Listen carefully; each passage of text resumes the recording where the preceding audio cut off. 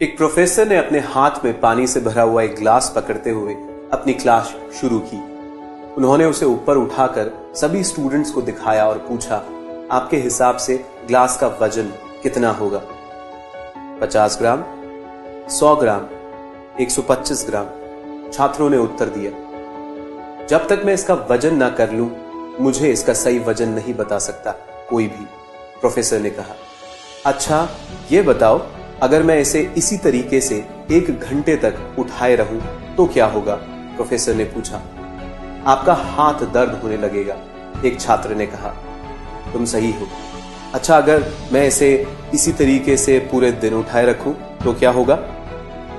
आपका हाथ सुन्न हो सकता है, आपके मसल्स में भारी तनाव आ सकता है, लकवा भी मार सकता है और पक्का आपको हॉस्पिटल जाना पड़ सकता है, किसी छात्र ने कहा और बाकी सब हंस पड़े। बहुत अच्छा, पर क्या इस दौरान ग्लास का वजन बदला? प्रोफेसर ने पूछा। उत्तर आया, नहीं बदला। तब भला हाथ में दर्द और मांसपेशियों में तनाव क्यों आया? प्रोफेसर ने पूछा। स्टूडेंट्स अचरज में पड़ गए। फिर प्रोफेसर ने अपनी बात जारी रखी। तो दोस्तों, ये बताओ कि अब दर्द से निजात पाने के लिए मैं क्या करूं? ग्लास को नीचे रख दीजिए, एक छात्र ने जवाब दिया। बिल्कुल सही, प्रोफेसर ने कहा। ध्यान से सुनिएगा दोस्तों, लाइफ की प्रॉब्लम्स भी कुछ इसी तरीके से होती है। इन्हें कुछ देर तक अपने दिमाग में रखिए और लगेगा कि सब कुछ ठीक है।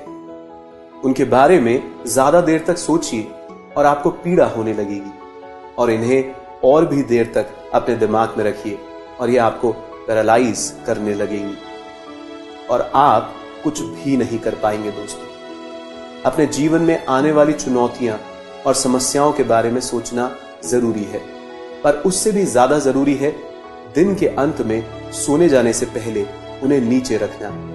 इस तरह से आप स्ट्रेस्ड नहीं रहेंगे।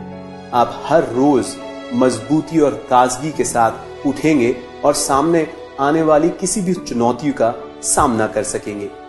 धन्यवाद दोस्तों।